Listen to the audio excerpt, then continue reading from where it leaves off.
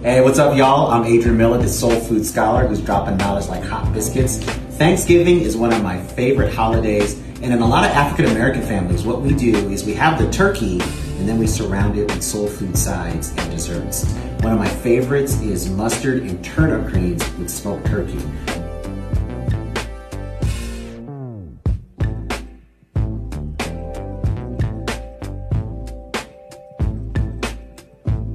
All right, we've broken down our greens, we've scored our meat, we've chopped our onion, we've minced our garlic, and now we're ready to start cooking. Don't go chasing waterfalls. Please stick to the rivers and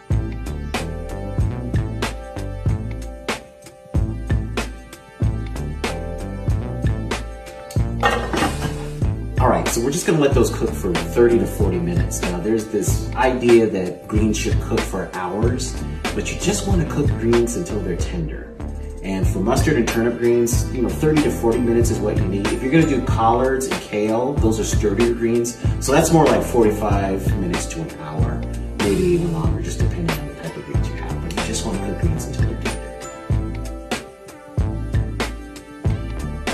And there you have it, soulful mustard greens and turnip greens with smoked turkey for Thanksgiving. Peace.